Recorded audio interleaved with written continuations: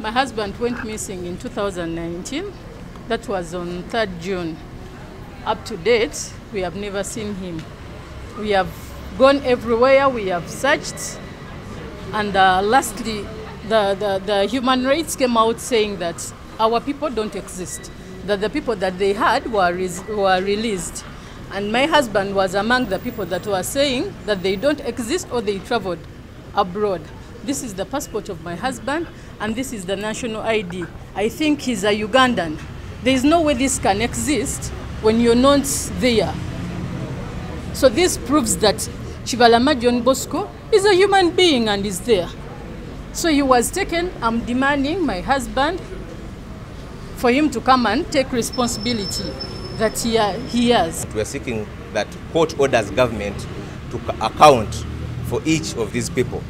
We know that there has been a lot of disinformation and misinformation from different institutions, including the Uganda Human Rights Commission, including statements we had in Parliament, where even the existence of these people was being doubted by some state agencies. So this case has been instituted in the names of all the missing persons and also their relatives. One of the things we need to tell you is that this is not the first case we are filing.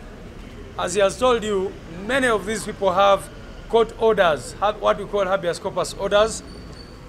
There's one for Damulira John, there's one for Kanata Muhammad, there's one for Sempija Yuda.